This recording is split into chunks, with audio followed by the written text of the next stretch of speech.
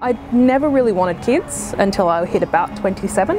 I tried not to have too much expectation going up because obviously I had nothing in my life that said, you know, this is how to be a parent, this is what being a parent is going to look like. So I think I probably thought it was going to be easier than it was. I thought I was going to be a different kind of parent to what I turned out to be.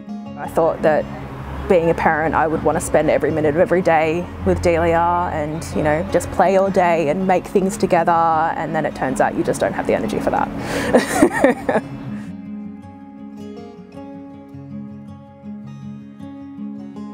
Definitely the isolation. It's something I didn't know before becoming a parent that was very, very real. So, you know, I worked pretty much full time right up until I had Delia, and so I always had places to go and people to be with.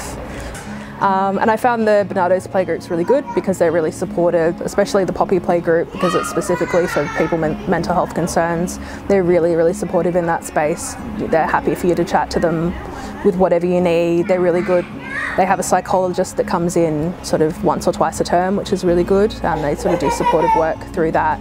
And they're really good at, you know, recognising when you need a bit more help and suggesting other services and other things that they can help with. So it's been really good. And just to be in the same space with other people that are kind of going through the same journey and being able to connect and talk with people who are in the same boat as you has just, it's been so valuable. And yeah, words can't describe how good it's been to just have these services.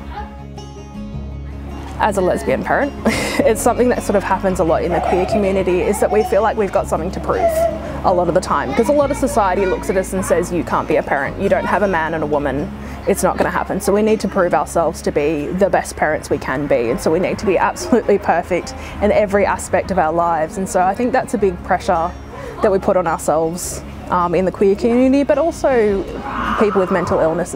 A lot of the time it's that same thing of going, people are going to judge me because they're going to say you're an unfit parent because you have a mental health condition. So you need to prove yourself a lot more to say, no, despite this, I'm a great parent and I can parent just as well as everyone else. And so I think in those spaces, and just me as well, I put a lot of pressure on myself to be a great parent because, you know, I have this amazing little girl and she's fantastic. She's the best thing in my life.